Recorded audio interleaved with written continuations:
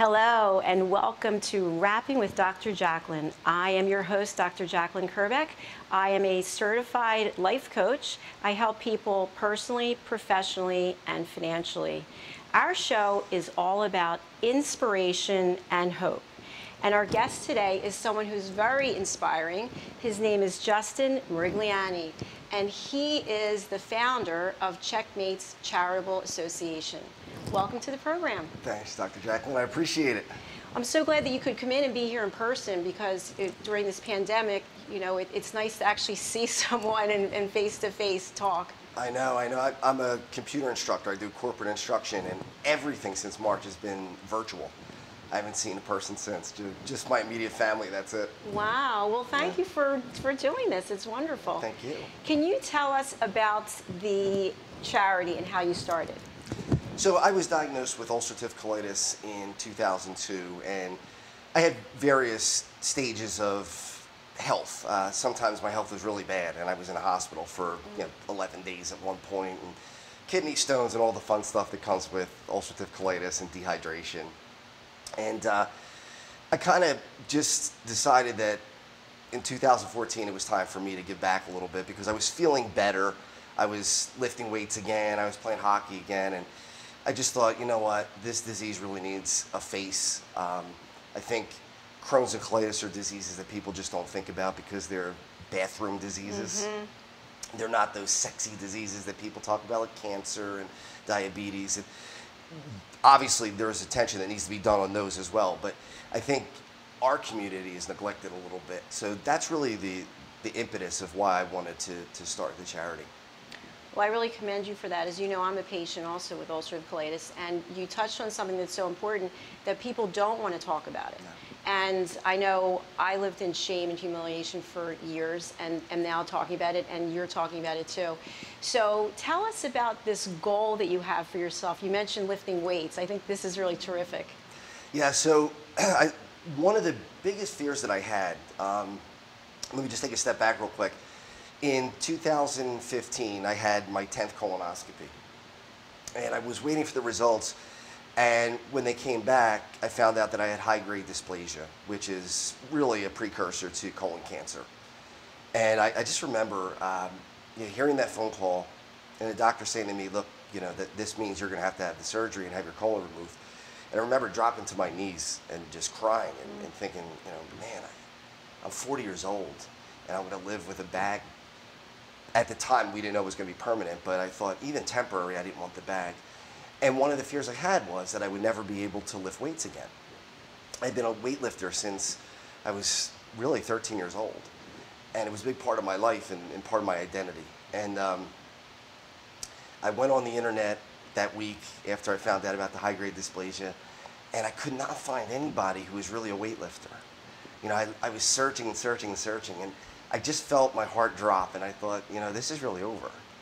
And I talked to my surgeon, and he told me about Rolf Benerschke, who was a kicker in the NFL with a bag for 7 years. And I said to myself, if Rolf could kick in the NFL for 7 years with a bag, I'm going to be able to lift weights with the bag. So I talked to my surgeon about it, and he said, you know what, live your life. He said, I know hernias are a danger with an ileostomy, and he said, but live your life. And right now I'm about 15, 20 pounds away from being the first ostomate to bench press 405 pounds. Wow, that's incredible. Thank you. So how long has it taken you to be able to get to 405?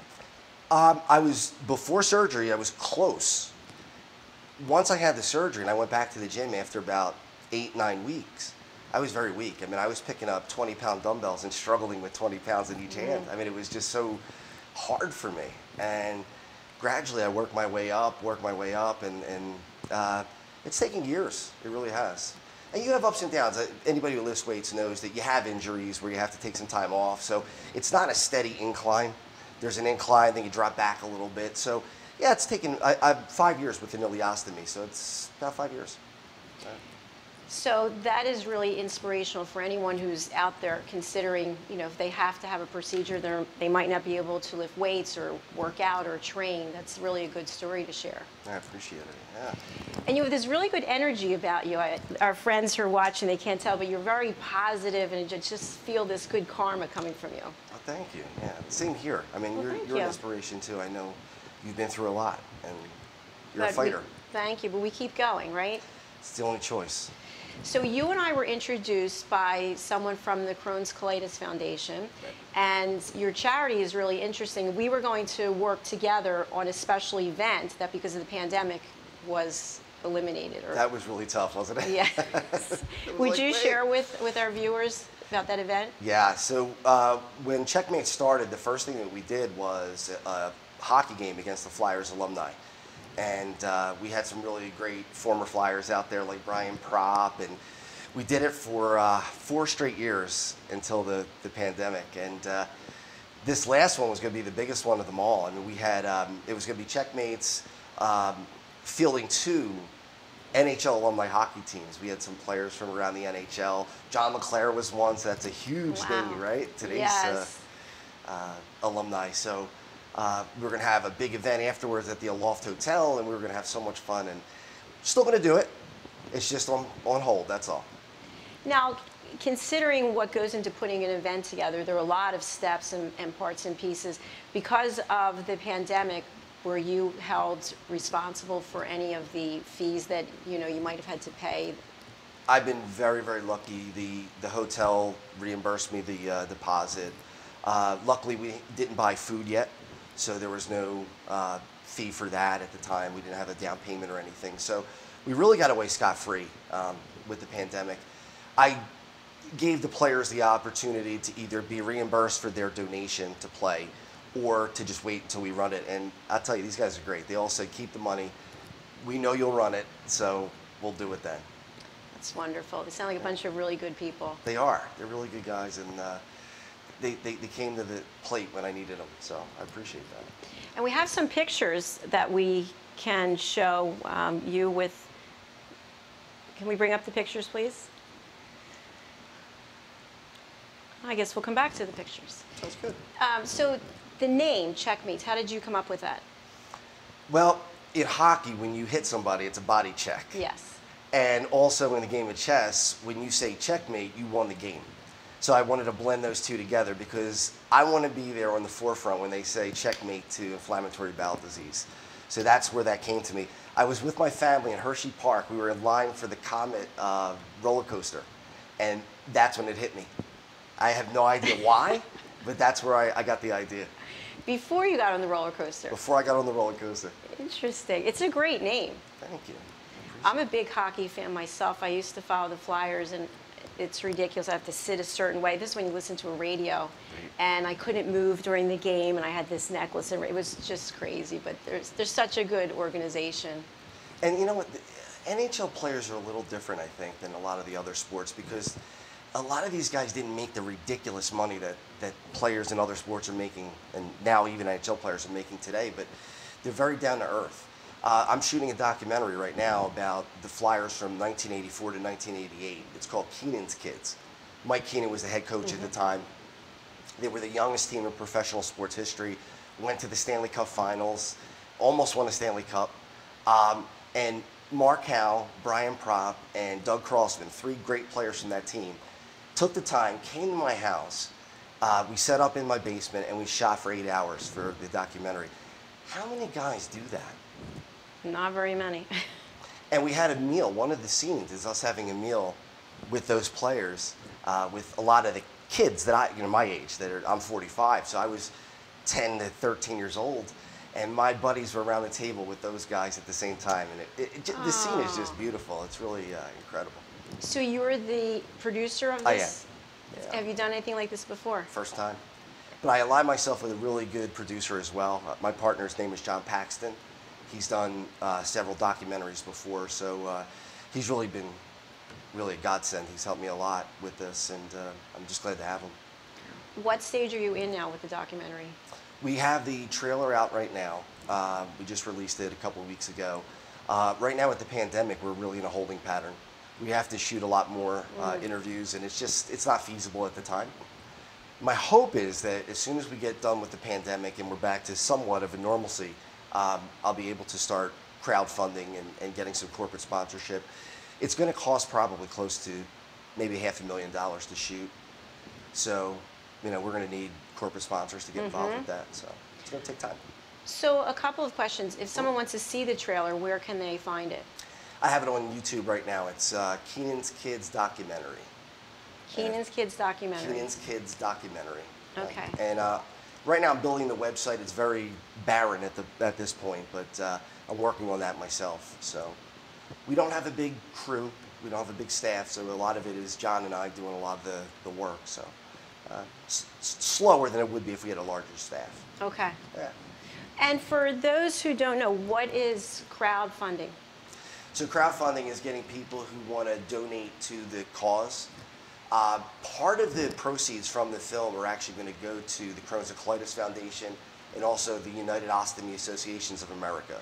So we're trying to find a way that we can get people to donate to the film, but also get a tax write-off of some sort for a donation to the charity as well. So we're trying to figure out legally how we could do that because, sure, we want to make some money ourselves, and I have a family to support, but at the same time, we want to make sure that this isn't just for the purposes of making money. We want it to be part of the cause. So we don't know what portion yet is going to go to the charities, but there will be a portion.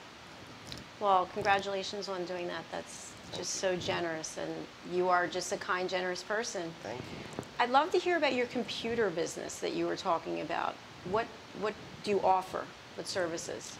So I've been training in corporate training for 21 years. I started my own business in 2009, and I train people really around the world on the mostly the Microsoft applications, so Word, Excel, PowerPoint. And I do Microsoft Project and a lot of the newer ones like Teams. And I teach people either virtually or I go to locations. I do one-on-one training with people. I train soft skills. I do things like communication skills, time management, project management. So it's a business that really is cyclical. So around January or even December into January, it's very, very slow. And then it really kind of picks up, and then it gets slow in the summer when people go on vacations. But it's what's helped me feed my family over the last 21 years. So That's a good thing. yeah. So how do you allocate your time between your business and the charity? You seem very hands-on. To be honest with you, I work a lot, pretty much day and night. A lot of it, I'm a night person, so I'll do some stuff even into the early morning hours. I build the websites for the companies, both the charity and the company. Also, with Keenan's Kids, I have a production company as well, which is part of that. So yeah, I mean, it really is. It's tough. It's not easy. We don't have a really big budget, so it's very difficult for me to hire people to do these things. So I really got lucky that I had the computer skills, so I could teach myself things along the road. So. That's the only way it's worked.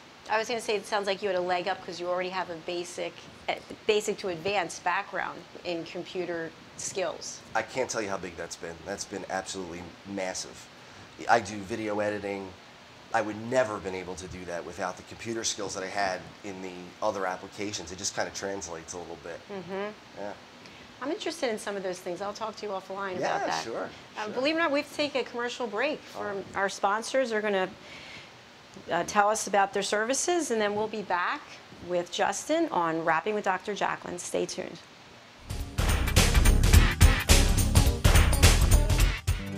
I want to be a contender. I want a warm belly to sleep on. A big house. How do I look? Do I look good? I want to play hard.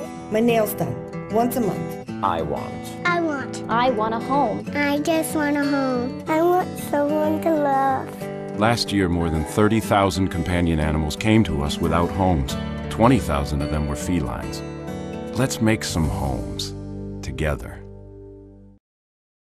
Hello everyone, I'm Mark Iorio. I'm the host of Rainmakers Roundup right here on RVNtv.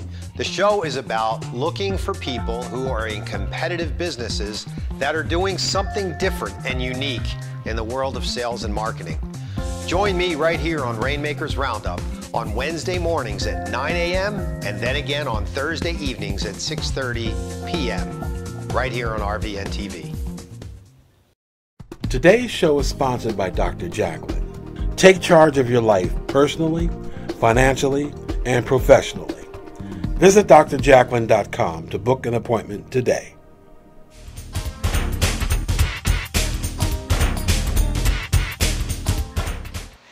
Welcome back to Rapping with Dr. Jacalyn and my guest Justin Mirigliani from Checkmates Charitable Association. That's it.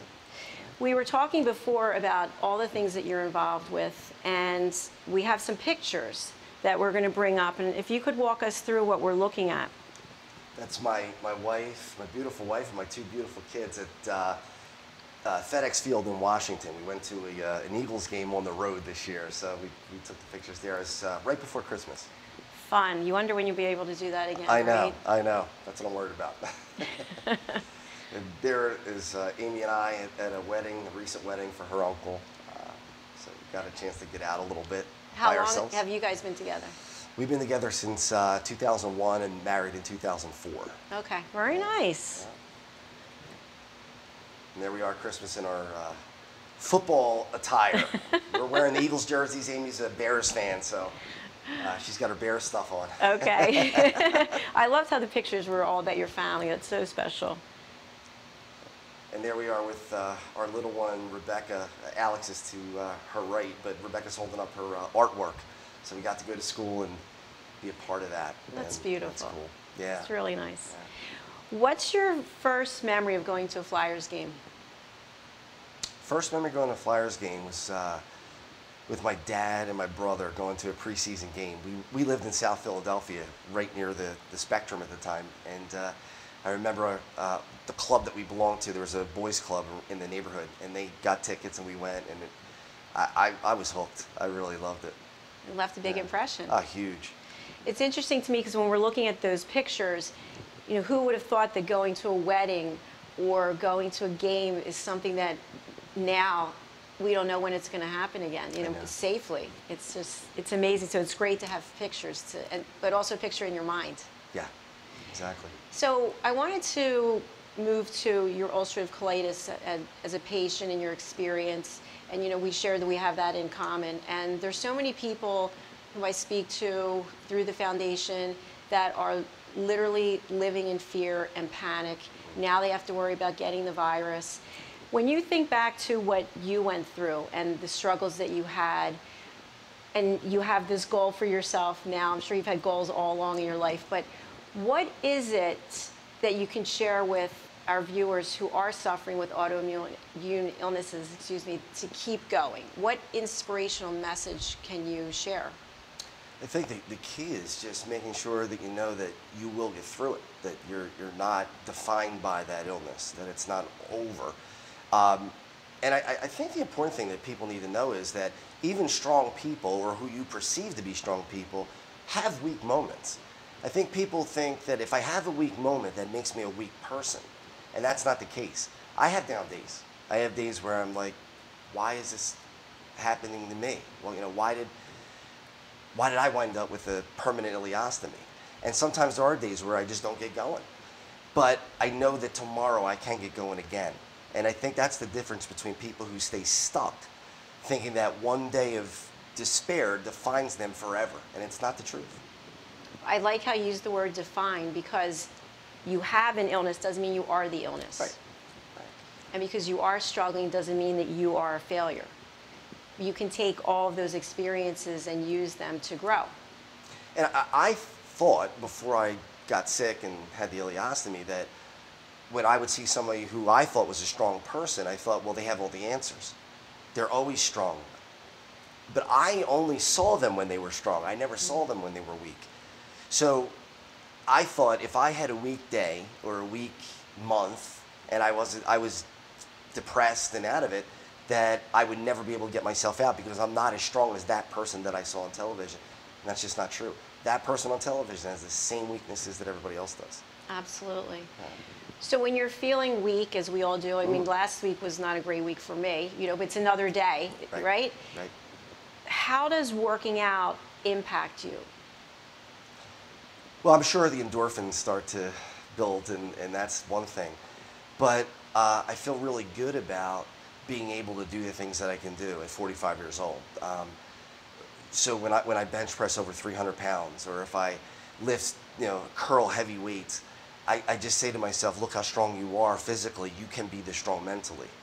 I do notice though, if I don't work out for a while, if I just take some days off, or if I don't feel well, mentally I'm not as strong. So there is a tie-in between the physical strength and the mental strength. Absolutely. So what's next for you? Well, right now it's, I had my book finished. I just wrote a book on my dealings with inflammatory bowel disease, the ileostomy, and I also have been a lifelong sufferer of depression, anxiety, and OCD. So the book talks about both of those things and how they kind of mix together. So let me understand this. Yeah. You're running your business. Yeah. You're running the charity. You're doing a documentary. You're lifting weights, and you wrote a book? The book's done. I just need a publisher now. That's my gosh. Tell us about the book. Can you share the title? No title yet. Okay. I'm working on that.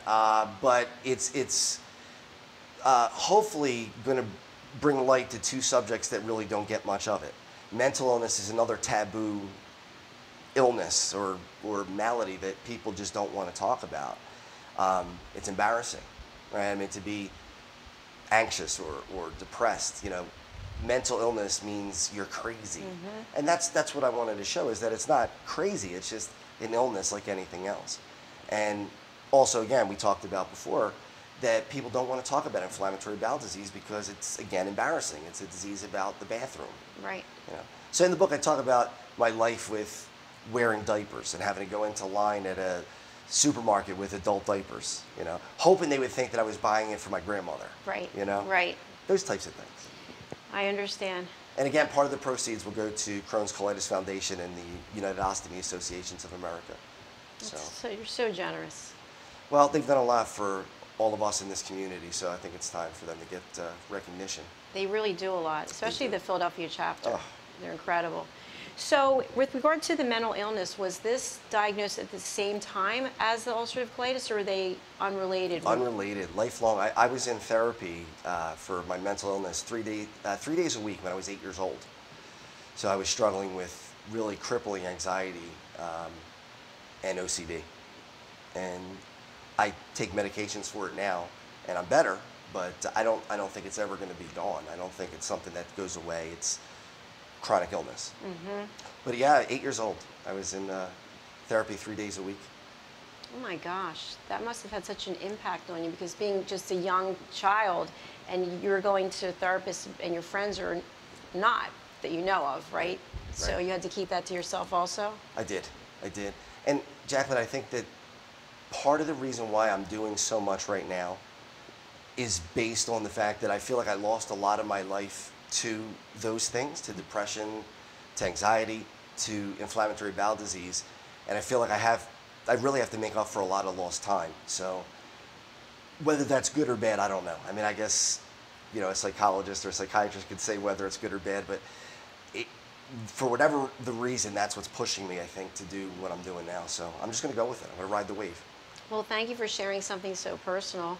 And no judgment. I feel like I'm in the exact same position, because I have suffered for so long with 3 autoimmune illnesses, and I'm doing a million things too, right? But it makes you feel empowered, and it's kind of like, wow, I look back and I did lose years. Right. So now we have this time, let's make it happen. Exactly.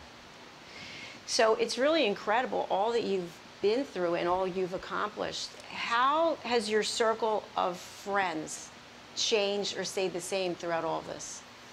I think the people who love you and have always loved you will always love you. I think they're going to stay with you through everything. My mother and father and my sister and my aunt all went up, and my wife went up for the surgery, and my parents stayed the whole time in a hotel. We went up to Englewood, New Jersey to have the surgery at Englewood Hospital. So my family was there every step of the way.